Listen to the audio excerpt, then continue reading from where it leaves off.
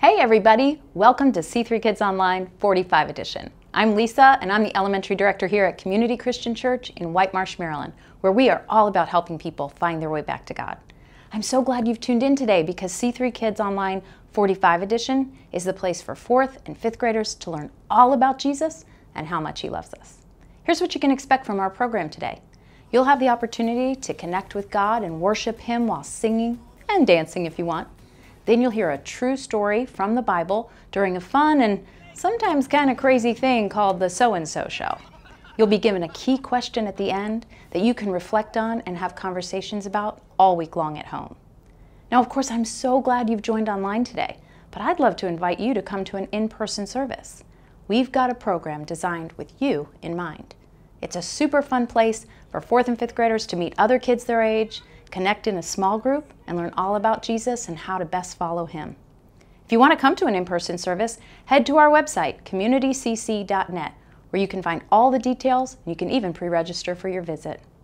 Well, your countdown's on its way, so let's get started with C3 Kids Online 45 edition.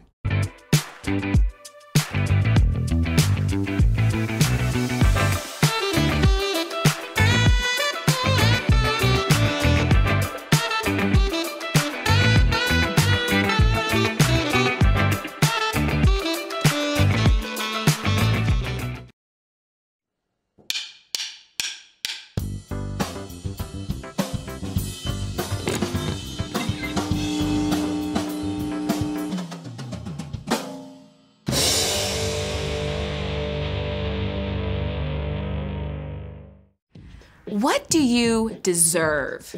It's easy to expect certain things, to think that you've earned some rights. Maybe you think you deserve to play your game with no interruptions, or to stay at the front of the line since you got there first. Maybe you think you deserve to eat food you really like at dinner every day, or to get brand new shoes every time your old ones get a little worn. Maybe you even think that since you're older, you deserve to go to bed late. After all, every single ad you see on a screen or billboard or magazine screams, "You deserve it!" But when Jesus walked this earth, He showed us a different way. Over and over, Jesus laid down what He wanted for the sake of someone else. His time, His energy, His life.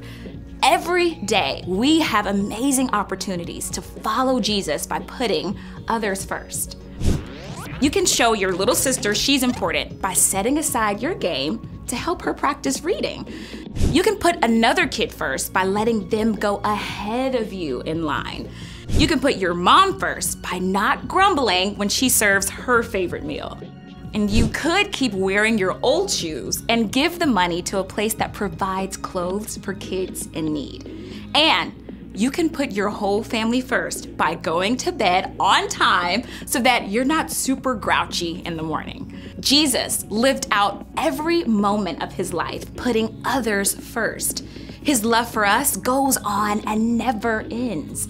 So you can say thank you to God by giving up what you think you deserve. When you put others first that way, others can see God at work in you. That's why humility is an amazing way to worship God with your life. Because worship is about more than just singing loud. It's all about living loud.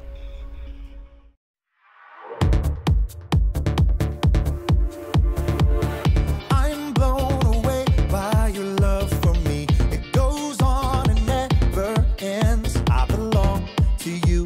I'm chosen by you. Forever, I'm your friend. You'll always be right here with me. I'm so thankful for your love. No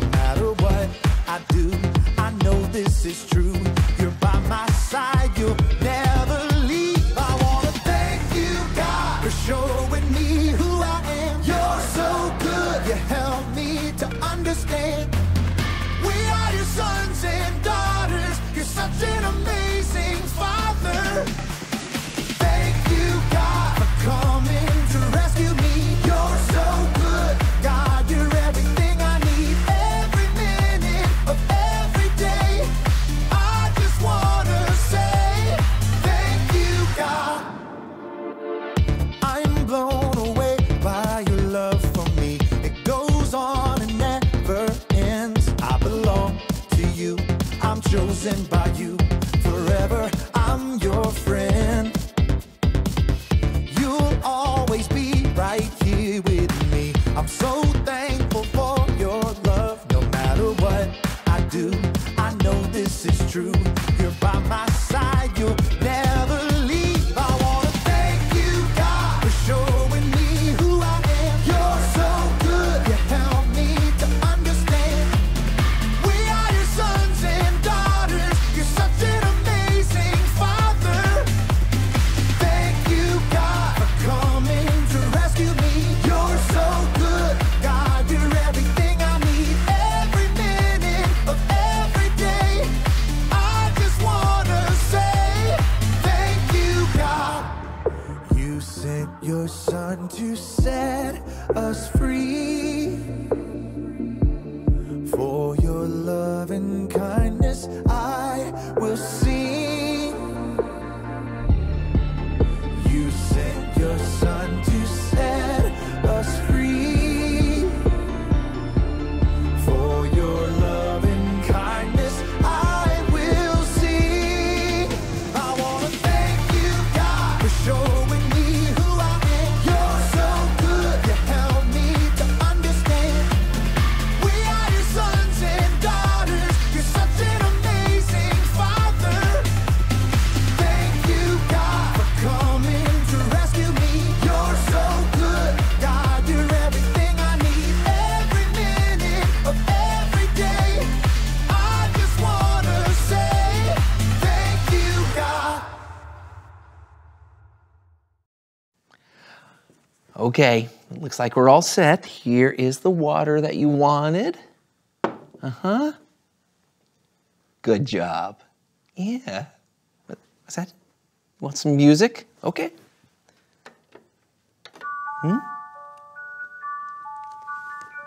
Oh, you want a bedtime story too, huh? Okay, just one, all right?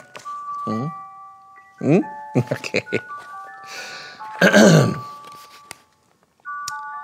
Once upon a time, there was a little seed that wanted to grow big and strong. That one day, a bird came along and Oh, I'm sorry. I didn't mean to. What are you doing? what does it look like I'm doing? I'm gardening. That's a flower in a bed. It's a flower bed. Brandon doesn't know much about gardening, does he? What's that? Oh, you want a little more water? Okay.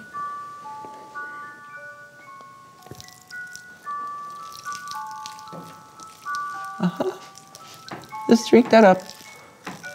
Good job. Good job. Uh-huh. Oh, we've got a leak.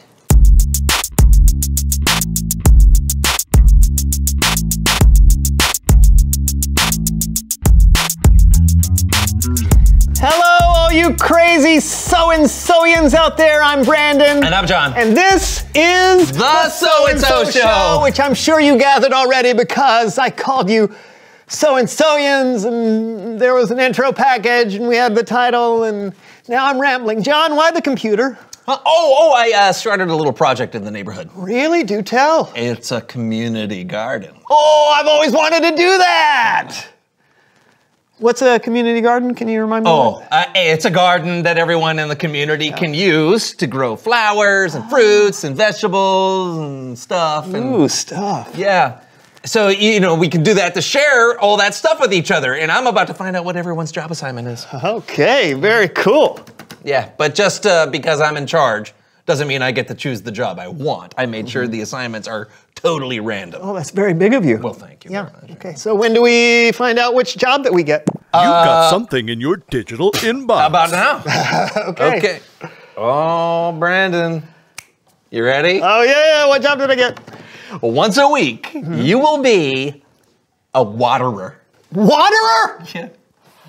I'm the waterer? Yes! Yes! I'm the waterer!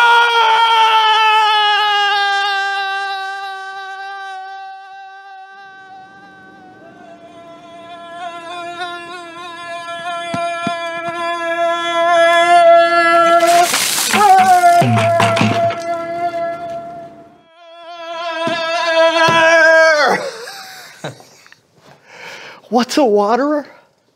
You water plants. Oh! That's still cool. How about you? What job did you get? John? John, are you okay?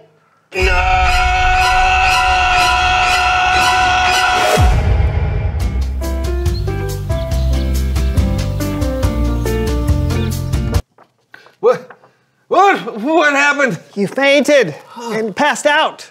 I thought you were all wet. That's how long you've been out. What? Yeah.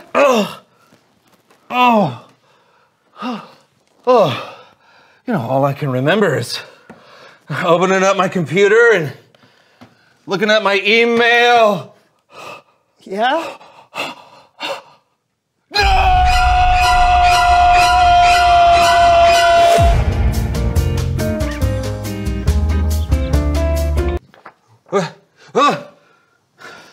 What happened?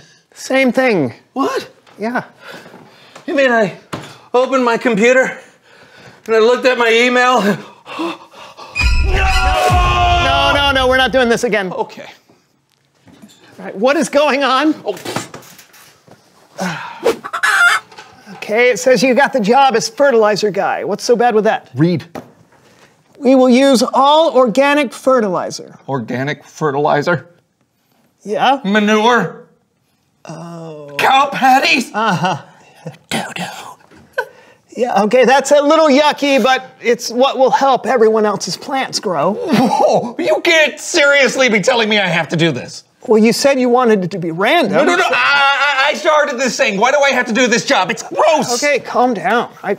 I'm sure we can get you some special gear and gloves and stuff to wear to do it. Why couldn't I be the waterer? I would be a good waterer. I like water. But I'm the one. No way! As head of this project, I refuse. You just refuse. Okay. Okay, listen. If you aren't willing to serve your community by spreading fertilizer, sure, then I will swap jobs with you. Wait, what? Really? Yeah, I guess. Wait, I'm the waterer? Sure. Yes! A job for a leader! I'm the waterer!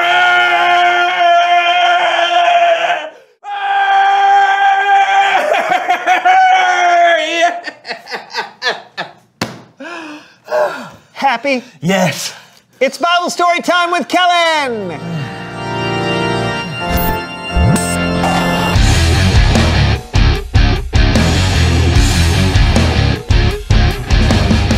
Hey, you two, what's up? Oh, not much. How about you, Kellen? Hey, why are you wet? Oh, Brandon just did something nice for me. Hey, you got a story for us? I do. Then take it away. Woo, thank you. Well, today I have an amazing story about Jesus that I'd like to share. It gives us one of the most powerful examples of who Jesus is. But first, some backstory. For years, God's people had been waiting for a Savior that God had promised, a Messiah, a King. When Jesus showed up performing miracles, the word got around that he was that promised King. So when Jesus came riding into Jerusalem on a day that we now call Palm Sunday, the people shouted out, "Hosanna!" and honored Jesus like he was king. But unlike most kings who want to come across all powerful and mighty, Jesus came to Jerusalem riding on the back of a donkey. A little clue to the kind of king Jesus intended to be. And that's where our story picks up today. And here to help tell it are the kids from Kidspective. Jesus and his disciples had gathered together to take part in the Jewish tradition of Passover. It was a meal they would eat together to remember how God freed them from slavery hundreds of years earlier. Peter, pass me some of those bitter herbs, please. Here you go. Thank you. Can I have some too, Peter? Of course. Thank you, Peter. Of course. Now, when people would enter another person's house for a meal, a servant would often greet them. Coming! There were no doorbells back then, by the way. Ah, I'm so glad you can make it. Come in. Thank you for having me. Servant! Yes, sir. Please prepare our guests for the feast. One of the duties of the house servant was to do something we're not familiar with. Clean the guests' feet. Oh my. Here goes. Gross. I mean, back then, people's feet would get dirty from sweat, dirt, and well, sometimes organic fertilizer. Needless to say, cleaning someone's feet was not something anyone rich or powerful would do. But when Jesus and his disciples had gathered together for the Passover feast, Jesus did something shocking. Peter, what's Jesus doing? I don't know. Looks like he's about to start cleaning.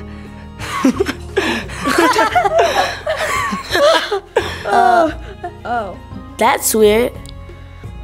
Yeah, Peter, say something. Lord, are you going to wash my feet? Jesus replied, "You don't realize now what I am doing, but later on you will understand." But Lord, you'll never wash my feet. And Jesus responded, "Unless I wash you, you can't share life with me." Then Lord, wash all of me. Jesus told Peter that he was going to wash his feet. And then Jesus washed every disciple's feet in the room. A king got on the ground and washed their dirty, stinky feet. Afterwards, Jesus said, "Do you understand what I have done for you? You call me Lord, and you're right. That is what I am. I, your Lord and teacher, have washed your feet. So you also should wash one another's feet. I have given you an example. You should do as I have done for you." Now, we don't know for sure how the disciples reacted when Jesus did this, but I bet it was something like, "Whoa!" The end. Give it up for our Kidspective performers. Every time I hear this story, it blows my mind. Jesus, the Son of God, the Messiah, washed his disciples' feet. He had all the rights and all the power in heaven to demand that his disciples wash his feet, but he didn't. Instead, he showed his disciples that true leadership is humbly serving those around you, no matter who you are. That is an amazing story. Yeah, really gets me thinking. Hey, glad I could help. Thanks. See ya. So I got you thinking, huh? Yeah, I mean, Kellen's right. That story is mind-blowing. Jesus chose to serve his own followers and then told them to do the same? That is so upside down. I know what you mean. Nowadays, it seems like people in charge want to be served rather than serve. Yeah, well, you know what? Maybe I can do something about that. I'm gonna let you be the waterer, and I'll take the fertilizing job. You don't have to do that. No.